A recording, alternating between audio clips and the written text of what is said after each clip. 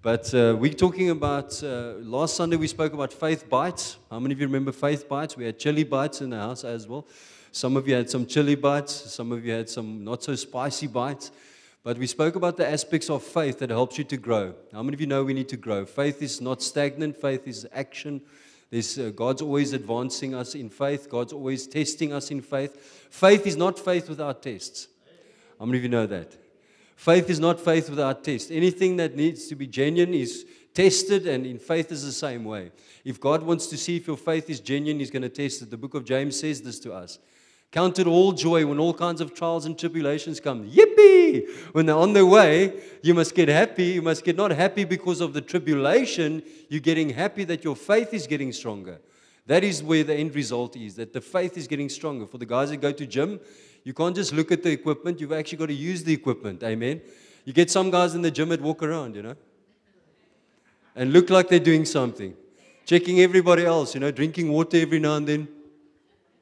Checking in the mirror. You can't be doing that. You can't go to gym and watch your children gym, It's like me the other day. I went with the family to the gym. I decided I don't feel like gym today, but I'm going to swipe my card so that I can get the points at least, So going to the gym, and Logan wants to swim. So I sit on the bench while Logan swims, and the rest of them are gymming upstairs. You can't do that. You got to participate. You got to get in there. You got to use the equipment. There's got to be resistance for there to be growth. Amen. So if you're in a place of resistance right now, and there's things happening in your life, and you're feeling like the devil's against you, because he is. The fact is, the devil's always going to be against you. The fact is, he's doing his job. How many of you know this? The devil's job is to test. The devil's job is to come in and to prick and to look if he can get you into a place where you can submit to temptation. Amen. Where you can say yes, but you close the door on him. You shut the door on him in the name of Jesus. You stand in the power of God. You stand under the authority of God, and you command the devil, it is written.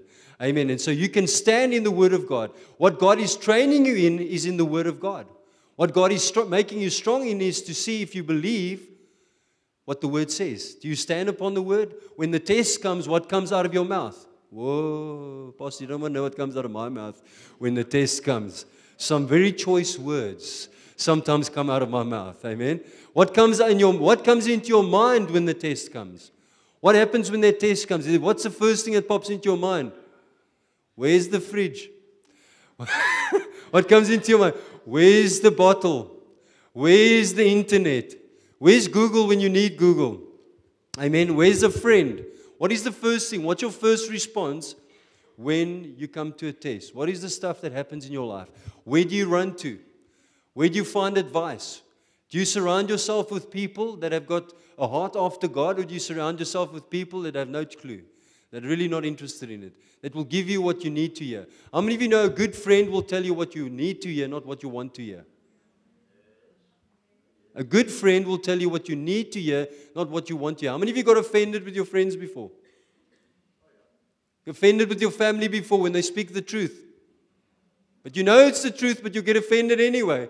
Amen, because it hits hard. It offends your heart. It offends the flesh to see what's in that heart of yours. Amen. And the Word of God is like this. So this morning we're going to be talking about this narrow gate. You can go to the next slide. We're going to talk about the narrow gate, and there's a narrow gate. For you to fit through there, you've got to be in shape, man. Ask Pam. If you're not in shape, come Pam. Pam does some exercises. Pam is here at the church many times in the week, and she's also with, Herbalife. So you can get into shape. How many of you have tried to get into shape before? Is it hard work? Ay. You've got to get up a little bit earlier. Sometimes you've got to go to bed a bit later. Sometimes you've got to cut a bit of time here. When you're really tired, you don't feel like doing it, but you've got to keep on persisting. You've got to get into shape. There's different shapes. Amen? I'm in shape. Round is also a shape. I'm not round. I'm like a pole is also a shape. Thin. You used to joke with the guys at school. When you got Wednesday legs. Have you heard about Wednesday legs before? Wednesday going to break. Amen? The guys with the thin legs. But some of the guys in the rugby had the thin legs with the fast guys. Don't underestimate those Wednesday legs. They can run. Amen? And you get the people that are lack around. More like to the props in the front. Os die rand. They're in the front. We've got those guys in the front there. And they're the guys, and they're also in shape. They're in a round shape. Amen?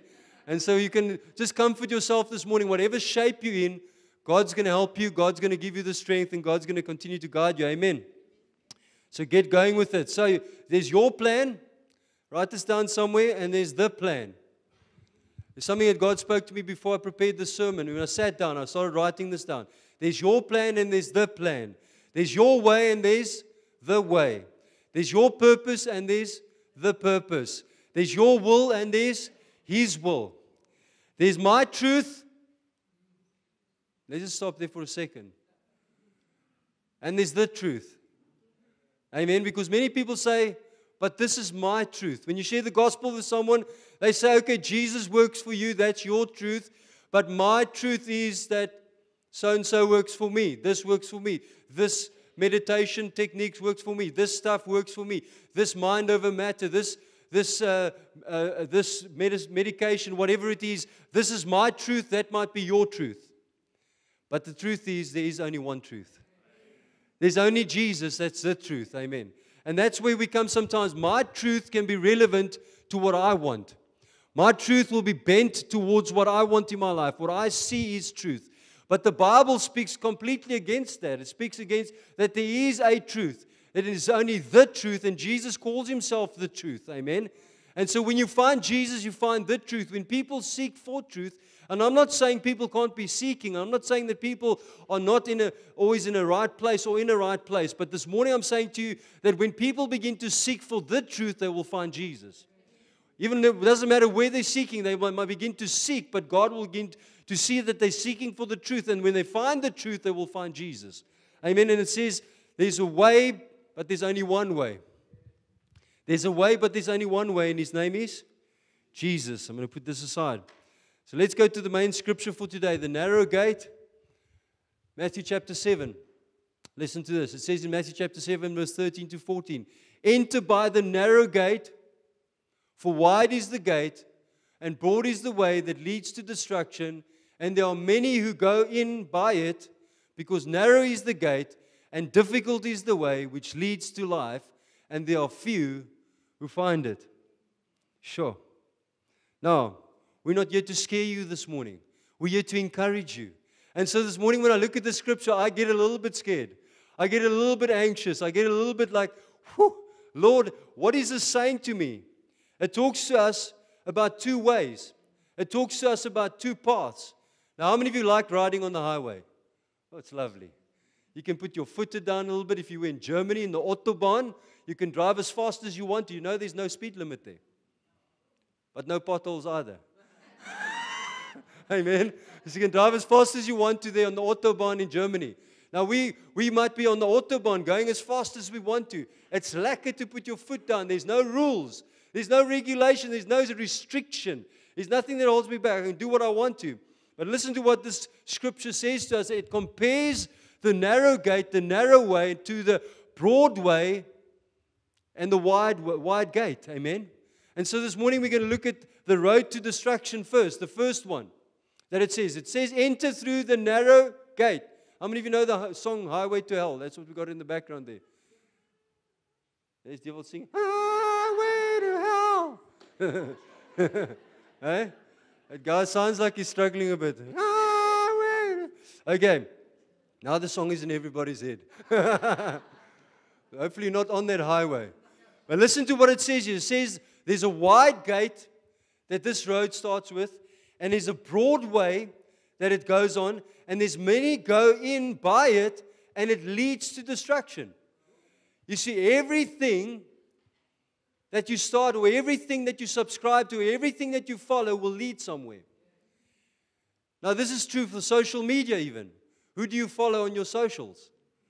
Who do you follow after will lead you in a certain direction of thinking. Listen, the mind is a wonderful thing, but the mind is also a battlefield.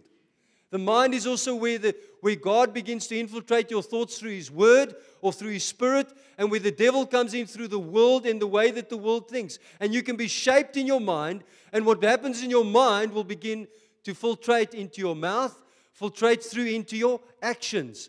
The mind is so powerful, it will shape the way that you go. Amen? That's why the Bible teaches us about the mind over and over. It speaks about strongholds. It says our weapons are not carnal, but they're mighty for the pulling down of strongholds. Everything that sets itself up against the knowledge of God. Amen. And so knowledge in your mind is so powerful, it depends on where you find the source of knowledge from. If you hang out with the wrong people, you begin to speak like them. Have you noticed some people that spend a lot of time together? I'm sure you guys use similar terms, similar phrases. Amen. If your best friend uses similar phrases, your wife in the house, in families, you use similar phrases all the time because you spend a lot of time with those people. Bad company corrupts good character. Amen. And so when you mix with the wrong people, you begin to speak like that. I remember when I was in high school. Now, people used to use some choice words in hostel. The F-bomb, the D-bomb, the P-bomb. Every bomb that you could find was in the hostel. And eventually Julius was also F-bombing with them. He was throwing out big ones there, big ones. But on the other side, I was in church every Sunday. Eish, in this church. Sitting there roundabout where Pastor Keith and them are sitting. Hot seats there. Sitting next to mommy and daddy worshiping the Lord. Monday I'm F-bombing at the hostel. Sunday I'm in church again. Saturday I'm in the club again. Come on. Ja, club. Disco. Hey, for some people who go a little bit further back. Saturday. Hey? What's it, Sally? What's wrong? The song. Road to destruction, it's a wide gate. It means it's easy to go through. That means that many people, it means that dead flow go with the fish. Dead fish go with the flow. Amen? It means that if you're a dead fish, you go with the flow. Wherever the world's going, you're just going that way. It's easy to go because everybody's on that route. Everybody listens to that song. You know, everybody follows that person on socials. You know that everybody's doing this. Everybody's looking at this. Everybody's praising that thing. Everybody's thinking like that. Will you be the person that goes with the flow? Because that's the wide gate that everybody's going through. It says that many go in by it. Many people. And this is the part that gets interesting, that many people, it's not majority rules. Amen? It's not majority rules. Here with God's kingdom, it is the truth that rules. It's God that rules. It's the Word of God. It's the truth of Christ. And when many go into a direction, will you be the one that stands up against the flow? Because let me tell you, when a river's flowing a certain direction and you get into it, it's very difficult to stop that flow. Once you're into it, so get out of it. Separate yourself. The Bible says, be separate from them. Amen? Isolate yourself from the world. Not living in the world, but in your thinking and in your actions. You need to stand out like a sore thumb. You need to be that person that says, when everybody else says, this is the way the world's going, you're saying, we're going this way. We're not going to comply to this. We're not going to go down with these thoughts. Many go in by it, but it leads to a place of destruction. It is a highway to hell. Amen. How many of you know there's only two places you can end up? Anybody want to tell me? Heaven or? Ooh, we don't like that word. Some people can't even say the word. I see some of you like, you go with conviction. Heaven! And you go. Some of your faces like that. You see, the thing is, at the end of the day, hell was not made for people to go to. How many of you know this? I don't believe that God wants people to go to hell. God's first choice is for people to go to heaven. God's first choice is to get people saved. That's why the Christian church must be busy in spreading the gospel, loving people, encouraging people, strengthening people in their faith, coming alongside of them and say, let's walk this road with Christ. Let's see what the Bible says. Where can we help? Where can we support? Where can we teach? Where can we bring the truth in? That's the work of the church. We need to help people to show them that God doesn't want you to go to hell, but there is a place called hell, and if we reject Christ, that's where we end up. There's a destructive road. Many people are on this highway. You need to put a blockade up on that highway and say, whoa, there's a better way than this highway. I'll show you the kronkelpad here on the side, the shortcut here, but there is this place that's difficult because you're going to have to go one by one. Let's get to this road. This road that is difficult. Let's get to this road that's easy. Let's get to this road that is wide. Proverbs 14 verse 12 says, there is a way that seems right to a man, but its end is the way of death.